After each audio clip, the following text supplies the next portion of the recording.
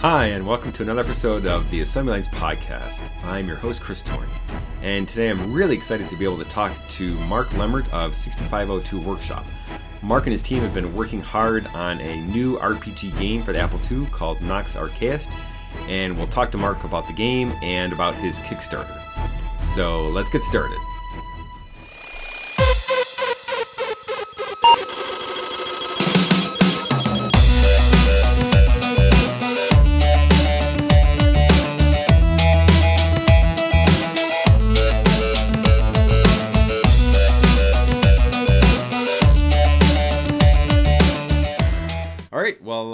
Welcome to another Assembly Lines podcast. I'm your host, Chris Torrance, and today I have a special guest with me.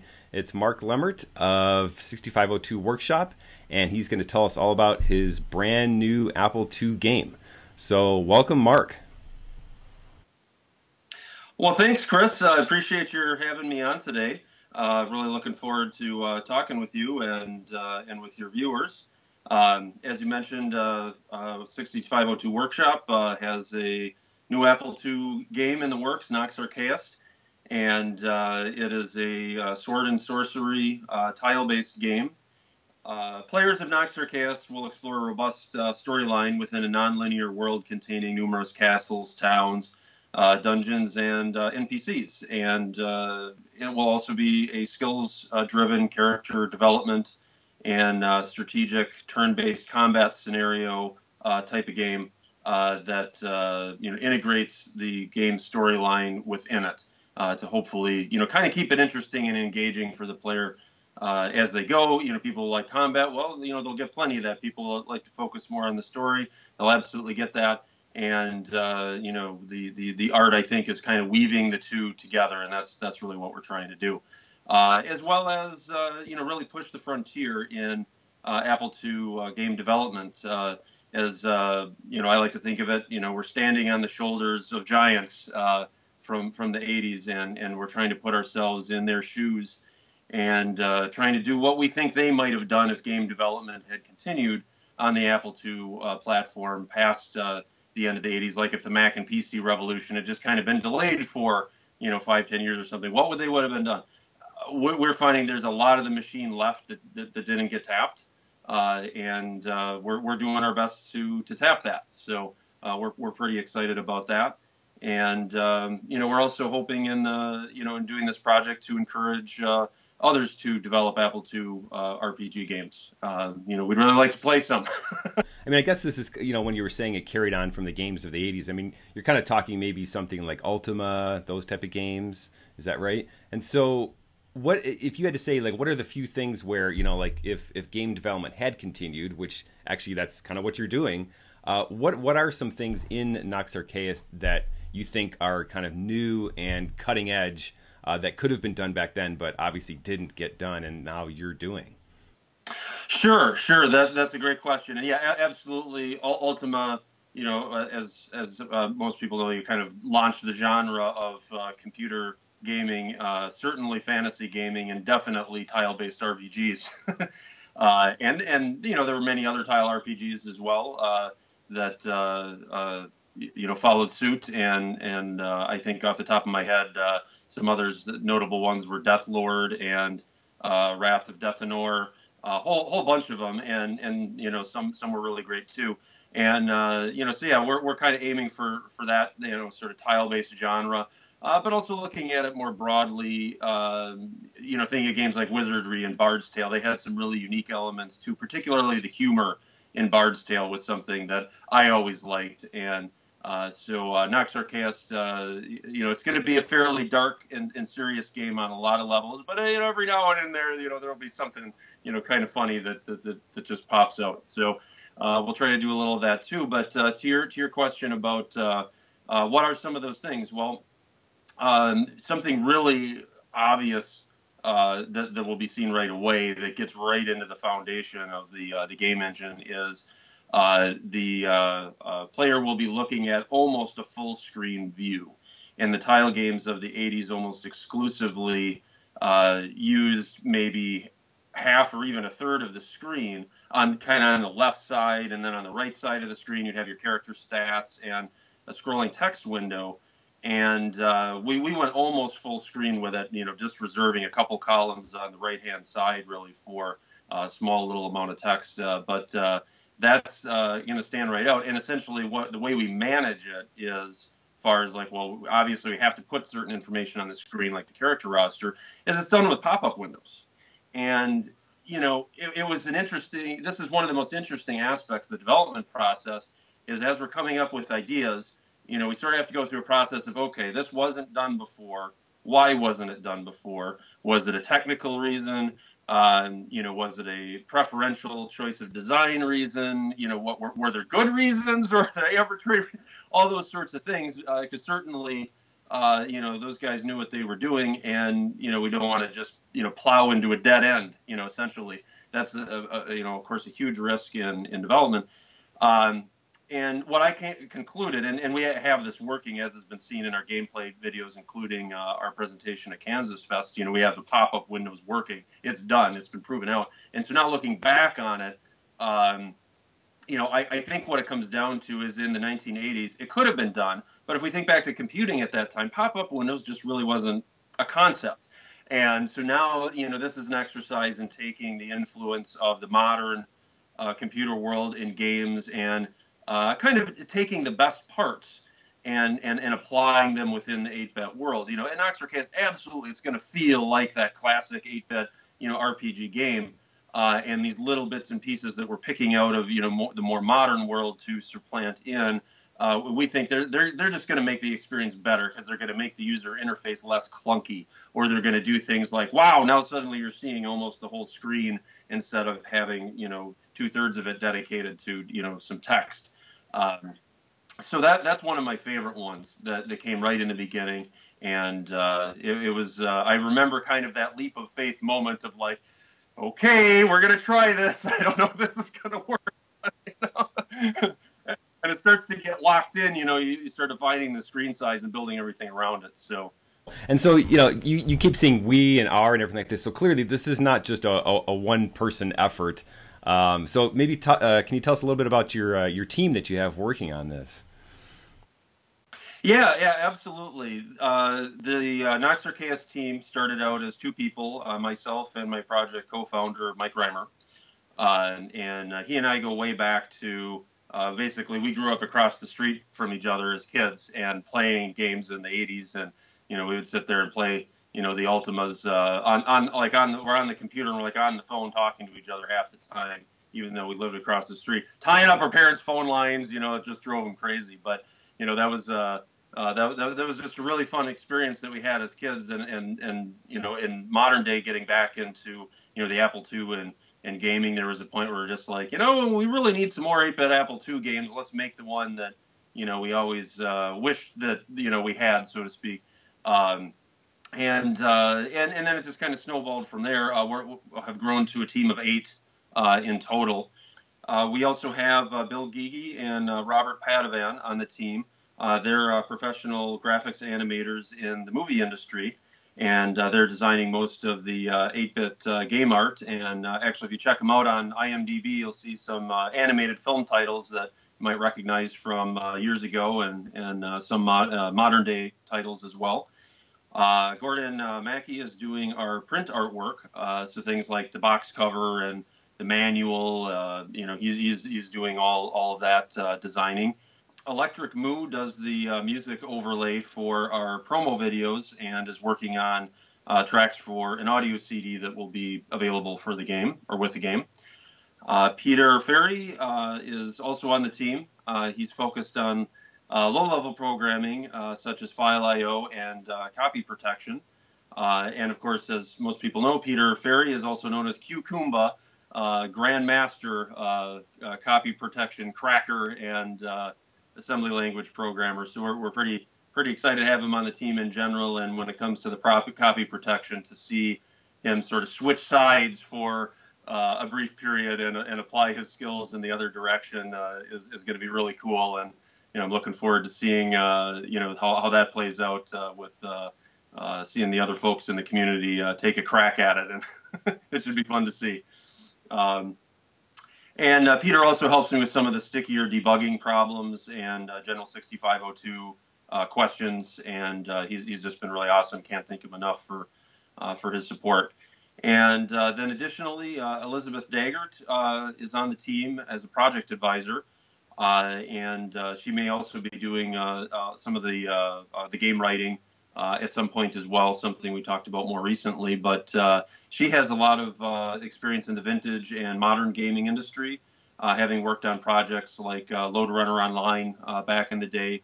And she's really helping us a lot to try to see around corners and avoid pitfalls, and that's helped a great deal. So we thank her and all the team members very much for everything that they've done in bringing the project to this point. So, well, I think at this point maybe we should actually show some gameplay, because I'm sure our viewers are going to want to see what that looks like. So let's switch over and we'll take a look at that. The first gameplay demo I have to share today is a cool feature in Nox Archaist combat for players who really like to know what effect their weapons, armor, and character attributes have on the damage and hit-miss dice rolls the game is doing behind the scenes. To help do this, the player can optionally enable a verbose mode in combat, which is toggled on and off with a key press. And using this mode is totally optional. The level of detail that this shows will not be necessary for the player to enjoy and ultimately win the game, and for players who are into stats, I think this will be a lot of fun. It can be challenging to keep up with the scroll text, so the player can use the plus and minus keys to address the scroll text speed. Pausing and modifying the scroll text also slows down animation, so we recommend keeping the scroll text at max speed most of the time. So we'll go ahead and let the player characters and mobs finish this battle themselves, and instead we'll go have some fun exploring one of the realm's many towns. We start the next gameplay demo at the entrance to the town we first revealed in the Shattered Sword video released a while back, which told a short story through the game engine involving the town wizard. We're going to take a look at some other parts of the town today which haven't been seen. Say, the moon on that building looks like the mark of the Magus Guild. Let's go check it out. Maybe they have some magic items for sale. Oops, that's actually the outhouse. There must be a magic shop around here somewhere though. Ah, here it is. Looks like the shop wizard is busy mixing potions. And also researching his crystal ball. I bet he has some spell books for sale too. But there are more things to check out, so we'll leave him to his work. We can see that the game engine's line of sight algorithm allows us to see inside the left building a little bit because of the windows on the doors. We've shown NPC conversation several times, and today we're going to show another feature. The NPC near the well is programmed to terminate the conversation with the player 50% of the time. So let's check out how this has helped create this NPC's personality.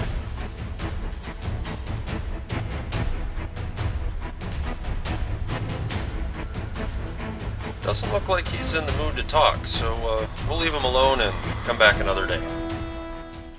Just looking at the gameplay, it looked like, I mean, you were saying earlier that, you know, you want to kind of go for like a dark theme, but at the same time have some sort of humor in it.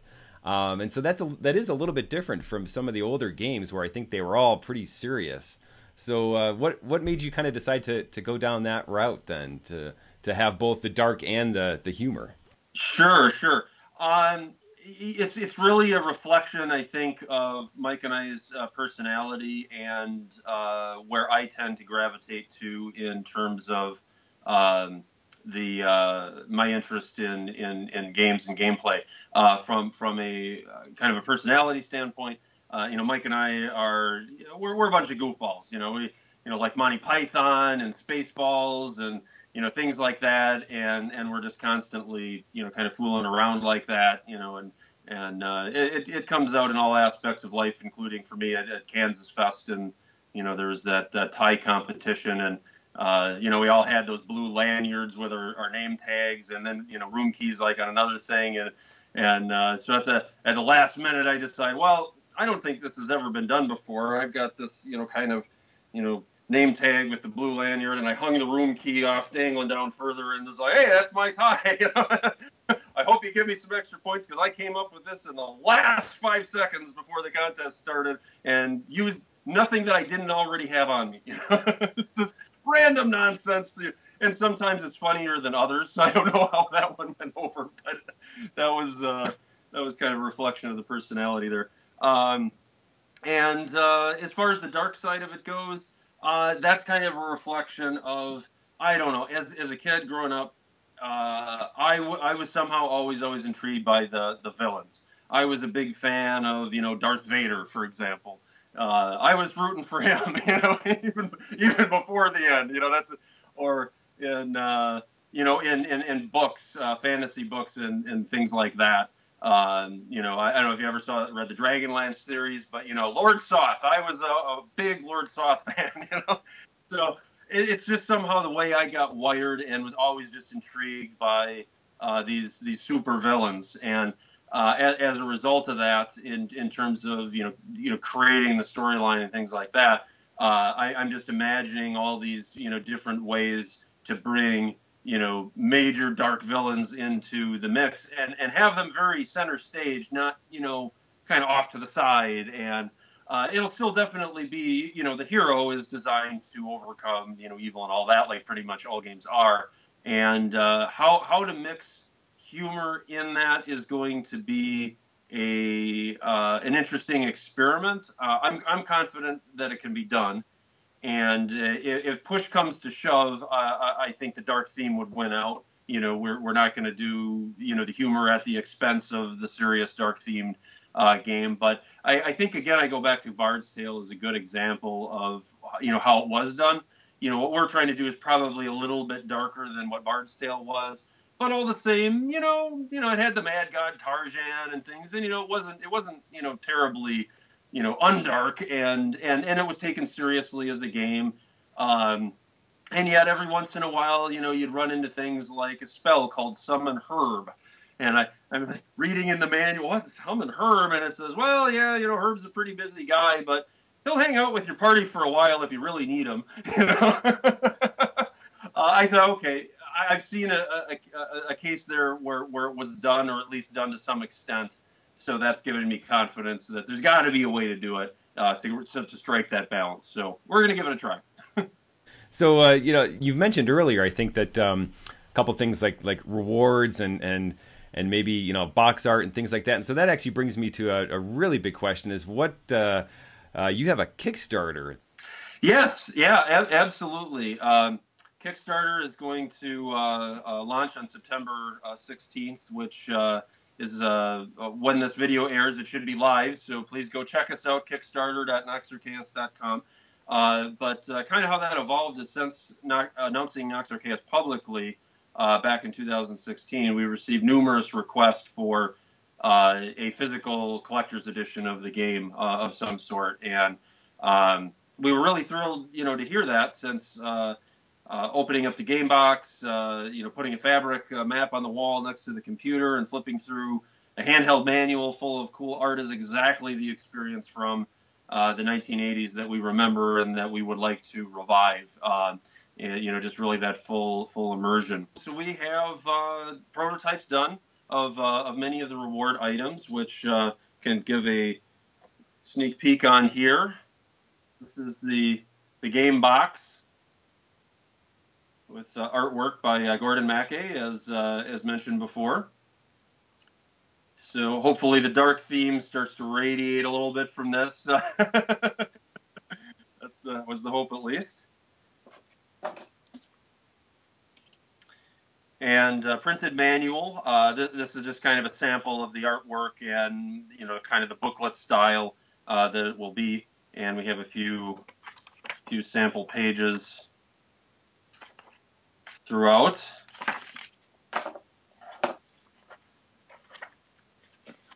And fabric map. This is actually printed on canvas, so it'll be really, I think, easier than cloth if you want to mount it on the wall, something like that. just something I didn't have the opportunity to mention at Kansas Fest is what is seen here on the prototype is not actually the final game world. We're following the development model of build the game engine with as many cool features as we can, and then tell the best story that we can from the game engine, rather than contemplating, well, here's the game and the story, now build the game engine to do it, since that can, you sort of back you in a corner where you have to shoehorn things in more because you're trying to force the game engine into a particular mode or particular methods. So as a result of that, when it came time to do the prototypes, it was like, okay, so what's the map going to look like? Well, we don't know yet. And I thought what he came up with here, I thought this was actually a pretty cool map. So we may use parts of it for sure. There will be a number of different collector's box editions, and the entry-level collector's box will have, well, the box, the map, and the manual as seen. And it'll also have two game artifacts. For example, this crystal is what we refer to as a crown jewel. And, these will all have some gameplay tie-in. So one possibility, it might be, this crown jewel might be a jewel from the crown of this being. We also have, it'll be in the entry-level collector's box. There's also going to be some coins. Then some of the higher-level game box tiers or collector's edition box tiers we'll have a few other items, like, for example, we'll have a chainmail artifact. There will be a writ from the king in a wax-sealed envelope. There's 20 limited Kickstarter editions of the game that have numbered certificates. Some of the boxes have in-game rewards. Like, for example, the player will be able to pick an object in the game that they get to name after themselves or whatever name that they want to use. This would be things like waterfalls, mountains, dungeons, villages, name your own weapon, or shield if you want to name the shield or the weapon after yourself, you can, or just decide, hey, there's this particular weapon that I really want to be in the game, and pick the name for it, and that applies with all of those in-game naming type rewards. Very, very top tier actually has a reward for owning your own pub or tavern, and that one will be. There's only 2 of those available, and there's a couple of reasons there's only 2.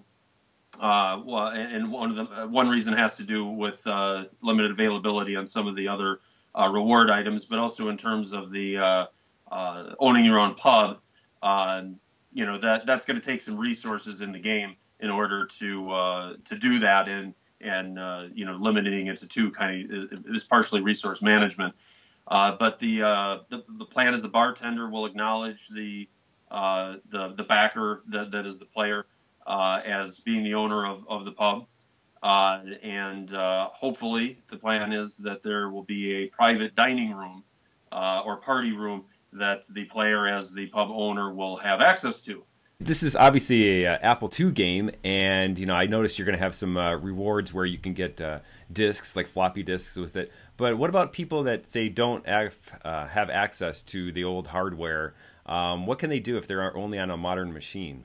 Sure, absolutely. We have the tiers are set up so that there is Apple II versions, and then also a PC Mac version in these various reward tiers. And the PC Mac version, it will have the game in disk images on a USB drive, which then the player can play in an emulator. And the disk images will either have some really simple instructions on how to download an emulator and launch the disk images. The other possibility is I might consider bundling emulators with the software if that's allowed. Before I forget, where did the name come from? That is a great question. So the name was the result of some brainstorming that Mike Reimer and I did over the course of probably 6 months. we made the project public in March of 2016. And so the amount of time prior to that, we were probably working on it for 8 months before that. And the game didn't have a name more or less for that entire time because we didn't really need one. But at what point we're going to announce it, it's like, okay, well, we need a name. And throughout that time, what we were doing is just kind of, writing down, things that, we were thinking of. And Mike in particular did a lot of research on, just basically cool words and synonyms of cool words. And so we just had these lists and lists and lists of not even complete names, just words. And like, can we put these together in a way that makes a cool name? And so when it came time to making, really final decision, it was a process of looking, okay, well, first of all, what's a cool sounding name? One that we can imagine working in a storyline in a variety of different possible ways. Because we didn't know what the story was going to be at that point, so we didn't want to box into just one possible way. And then also a name we wanted a name that was unique. So that, for example, well, one, it would stand out, people would, remember it. And then additionally, just in Google searching, so that if somebody searched for our name, they would find us and not, 20 other things. And Nox Archaist, we thought, kind of checked all of those boxes in the criteria. And that's what we finalized on. And Nox, as some people may know, is the Latin word for night or dark. Archaist is the study of old things. And we thought, okay, we got some night and dark in there, some old stuff in there. We can come up with a fantasy sword and sorcery RPG wrapped around that. I think, that seemed like a pretty safe bet. So I've been having fun as I was developing the game engine, making lots of notes on possibilities on the storyline, not, committing anything, to stone, so to speak, but lots of notes and ideas. And, one of the tracks of that was imagining, okay, so what exactly is Nox Archaist? What, that's a key, obviously a very key, question and decision. And at this point, I'm pretty sure I know what it is or who it is or where it is or who, what, where, how, and why. I'm not going to give anything away there, but at this point, I'm pretty sure I know. But won't make any final decisions until, sort of it all comes together. All right, and one last question, and I hate to put you on the spot, but release date? We are shooting for the end of 2018. And that's the target. We're going to do our best. We're all, as I'm sure you would guess or know, people that are doing this as a hobby. We have day jobs and et cetera. And nonetheless, are very committed to it. I mean, this is pretty much in my life, what I do. If I'm not working in my day job, I'm doing this. I put all other hobbies on hold. And just work hours and hours, pretty much every day on this, and love doing it. And end of 2018, that's the target. And whatever the date ends up being, we absolutely, are committed, and everybody can, feel confident that we're going to see it through, and we'll be working very hard until it's done. Awesome, that's great. All right, well, anything else you want to add? Yes, I would just like to thank the Apple II community very much for all the encouragement and support throughout the project. I mean, this has really been an incredibly fun time, and really, ask all of you to please support us and support the Kickstarter. In addition to all the cool feelies and being among the first people to play the game and all of that, there's a couple of key reasons that I'd like to put out there in that request for support. The more people who back the Nox Archaist campaign, I think the more encouragement it may provide to others who develop Apple II games in general, and large-scale RPGs in particular, because they're an enormous amount of work. Any Apple II game, and especially a large-scale, 8-disc side RPG like what Nox Archaist is going to be. And we'd like to see more of them. I had a great chat with Martin Hay of the Lawless Legends team at Kansas Fest this year, where we both expressed our hope that our projects would inspire others, because among other reasons, we want to see the Apple II community grow, and because we'd like to play some Apple II RPGs that we don't know the ending to. So there's a couple facets to that.